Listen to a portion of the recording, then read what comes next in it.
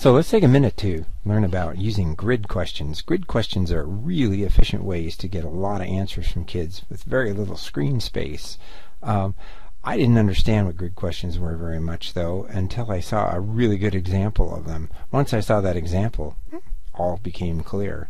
So let's go ahead and start making a grid question here. The first thing we want to do is under Add Item, we'll go to Add Item, and we're going to say, let's make that a grid question.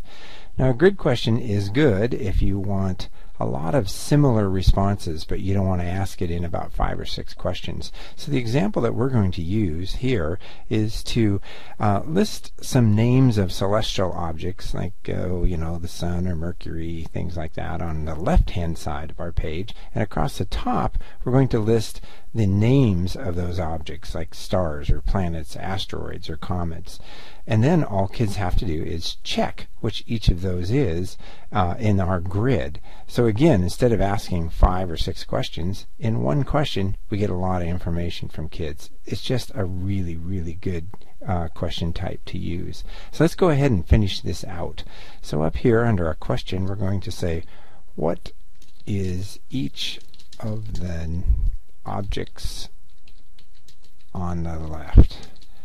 And I'm not going to pretend that this is a great question. I'm just going to show you by this, and you'll be able to write better ones.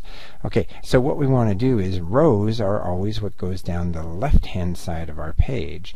So those are going to be the names of each of our objects. So let's just go ahead and put some in there. So this is a asteroid, and then we can just tab down. Here's a famous star. Let's put Jupiter for a planet. Here's a comet that we could put in here. And we probably could use maybe another planet. So let's go Mercury. And that's good enough for this one. So those are going to go down the left side of our grid.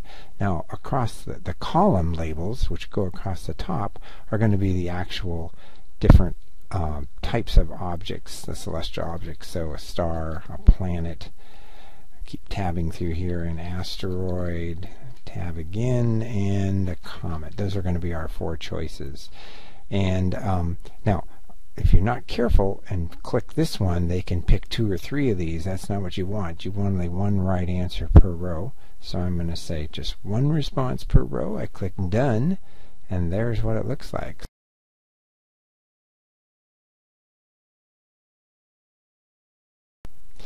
So you can see when you're done, what you get is this nice tight little grid with the names of different celestial objects on the left, and then you just pick which one it is as you go through.